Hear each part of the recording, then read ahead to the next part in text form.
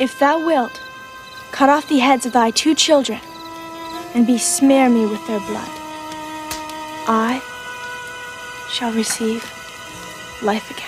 Besmear me? That's disgusting.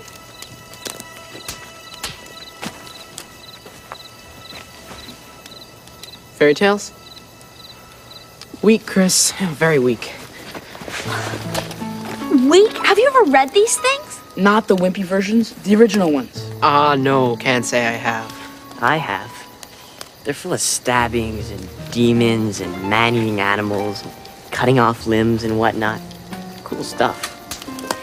My favorite, the one where the old woman kidnaps the prince and puts blood on the queen's mouth while she sleeps to make the king think she ate him. That's so gross. I love it. I'm not buying it. A kitty story's a kitty story, no matter how you cut it.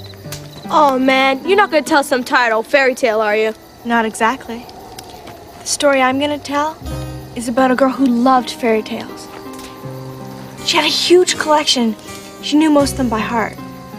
The trouble was, she spent so much time thinking about the world of make-believe that she started to forget the difference between reality and imagination. And when you do that, a fairy tale can soon become a scary tale.